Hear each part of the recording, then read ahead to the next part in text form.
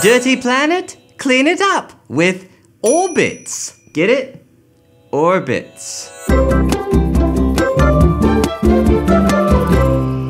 So is Pluto a planet now? If you didn't hear, because you live under a rock, some people are saying this week that Pluto is a planet again. That is, people on the internet. This sparks from a debate that happened at the Harvard-Smithsonian Center for Astrophysics. Say that 10 times fast. Actually, don't, because you need to watch my video. So it's not actually science, but the internet doesn't care about that. See, this is what I've never really understood about internet debates, you know, highly controversial stuff. The existence of God, global warming, the moon landing. People speak as if though they have all the answers, and everyone's got a link that they could share that proves their point. We speak with such passion to each other as if we know everything. You would think that us as humans, knowing that we know very little, would be a little bit more understanding to each other. This is like arguing about a movie that you've never even seen. Transformers is the best movie. No, it's not. Transformers sucks. Have you even seen it? No. Have you? No, but I heard it's really bad.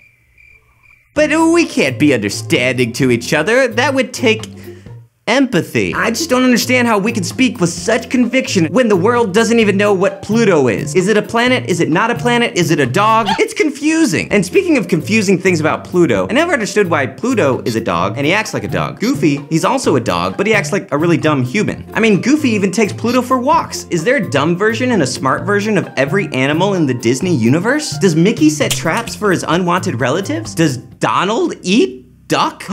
Is that why he's wearing that sailor's outfit? He hunts ducks? This changes everything. And it is amazing how quickly our entire world can change. Everything changes all the time. I mean, when I was a kid, I believed that my very excellent mother just served us Neptune Pie. If Pluto isn't a planet, then what did she serve? I mean, you can't think of a food that starts with an N. It's impossible. Try. And if you do, comment below and share this video. I don't care if Pluto is a planet. It doesn't affect me in the least, but apparently a lot of people on the internet do. Why? Who knows?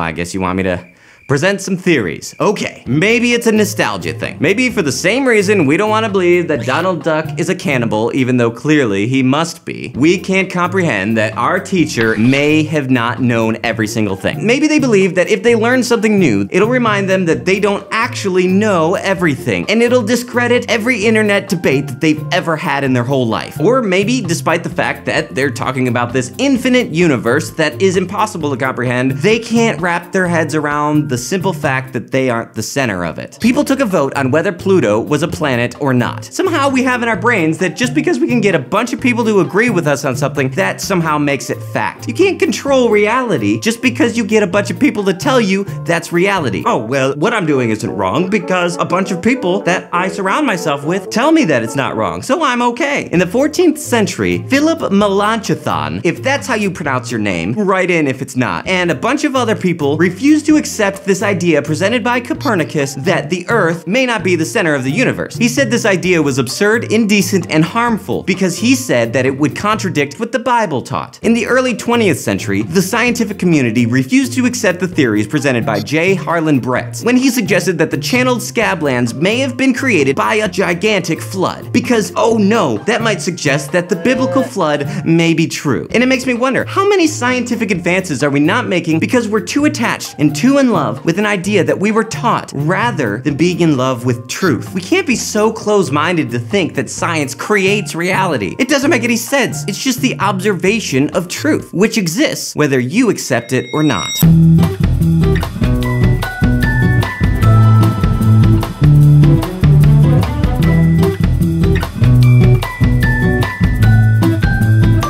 Hey everybody, thanks so much for watching this video, as I say every week, because I am equally as grateful every week for you watching my video. Thank you so much also to Matthew Bird. Who's Matthew Bird? He was nice enough to give to the Patreon campaign that I'm running. What's Patreon? Well, Patreon is a way you guys can support me and my videos. Patreon.com/saygoodnightkev. You can find out how you can support and what rewards you'll get to keep this show going. Thanks so much for watching. I would love to know your scientific thoughts. Leave them in the comments below, and I will see you guys later. I'm gonna do jumping jacks now.